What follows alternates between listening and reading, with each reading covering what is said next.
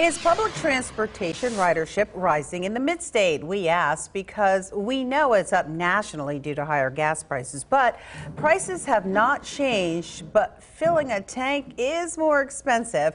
In the Midstate, ridership is up, but it's not spiking as much as in other areas. The reason?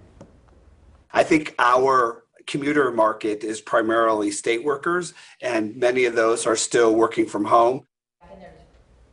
People who have cars but choose to ride the bus to save money typically account for the biggest increase in public transportation ridership when gas prices surge.